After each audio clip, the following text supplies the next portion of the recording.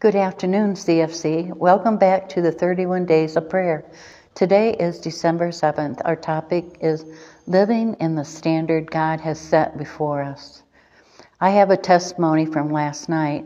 As I was coming to Bible study, a deer ran out in front of me and I hit it, but I got out of my car and praise God, there was no little damage to my car, and I was fine, and God protected me.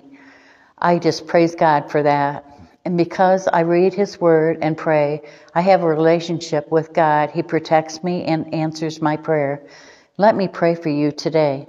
Lord, help me to be set apart to live for you. Protect us and guide our path to be with us.